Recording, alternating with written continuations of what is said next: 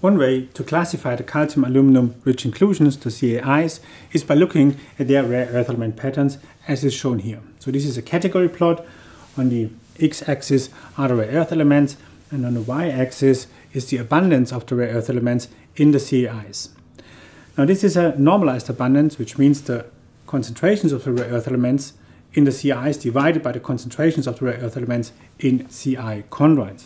Further, the y-axis is divided in an upper and lower part, and in the lower part the y-axis has a log scaling, and in the upper part it is a linear scale.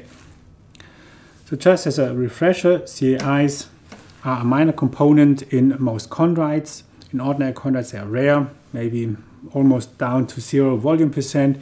In carbonaceous chondrites they are more abundant, with the highest abundance in CV chondrites maybe 3 to 4 volume percent. It's a very important group because these are the oldest objects, or among the oldest objects that we have in the solar system, so they define basically T0, so time 0. Now there are 6 different groups here, and part of these groups are called simply group 1 to group 6, although group 4 does not exist here because it refers to some ferromagnesian objects, which means then we need another group, a 6th group, and this is the ultra-refractory group here. Let's start with the upper part.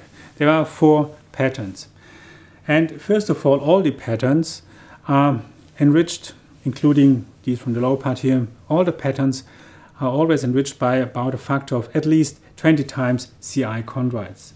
So rare earth elements in CIs are always quite abundant, quite enriched, which makes sense because they're refractory, as are calcium and aluminum. So there are 4 different patterns. Now group 5 is the one pattern that is completely and entirely flat.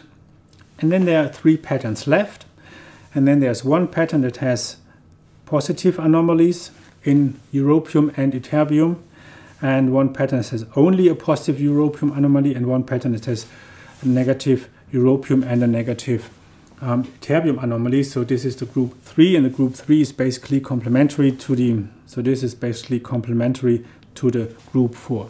Now europium and ytterbium are the most volatile rare earth element patterns, and this is how these patterns are explained here. Because of the volatility, they did not condense together with the other rare earth elements, and therefore some gained some more of the volatiles, whereas the others lost some of the volatiles. This is how the complementary patterns then were produced.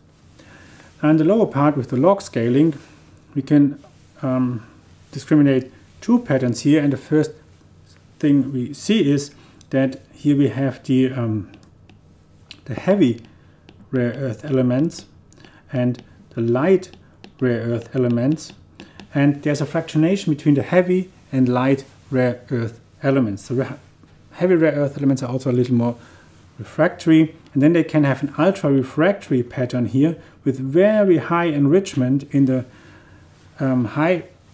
heavy rare earth elements, except for ytterbium, which is quite volatile.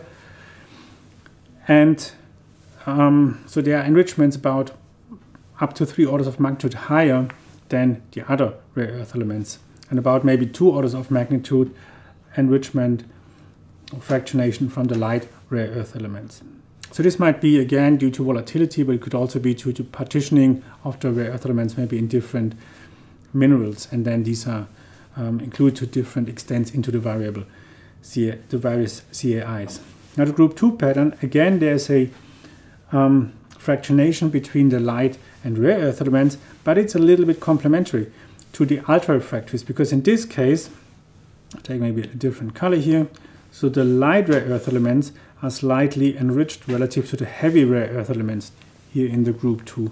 So there's a certain complementarity maybe in group 2 and ultra-refractories, where the object, or when the ultra-refractory components form and then these are removed, the ultra-refractories, the high rare earth elements are removed from a gas, it is depleted in the heavy rare earth elements, and these are then incorporated in some other objects forming the group 2 pattern. This is some way to explain this.